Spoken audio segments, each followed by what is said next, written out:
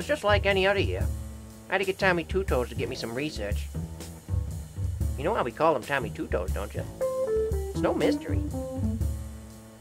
Anyway, I had to get her up to Boys downtown, and we figured he'd be the best man for the job. He sits on a computer all day anyway. And I'll tell you, he's had countless amounts of talks with his mother about that smoking. Never listens to his mother. Never listens. Big old destaduda. So the big guy got his stuff, and we met downtown where we usually meet, next to the elementary school. We figured all the kids hustling and bustling would create a diversion. And this mook shows up in an executive coat and shorts. I mean, I wasn't exactly styling myself, but Jesus Christ! So he gave me what I was looking for eventually. And you know what? I put it in a safe place where I thought I could, in my front pocket. And you know what? He started giving me the jabber in the jaw and showing me signs of disrespect.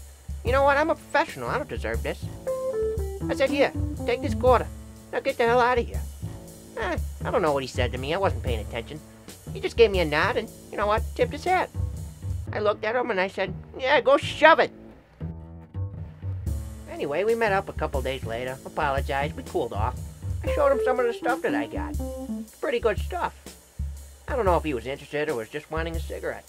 But anyway, we kind of worked up the kinks and, you know, we made a deal. He didn't know that the van behind me was full of better fireworks. So he took them. He tipped his hat again and he walked away. He didn't know I screwed him, but as they say, business is business.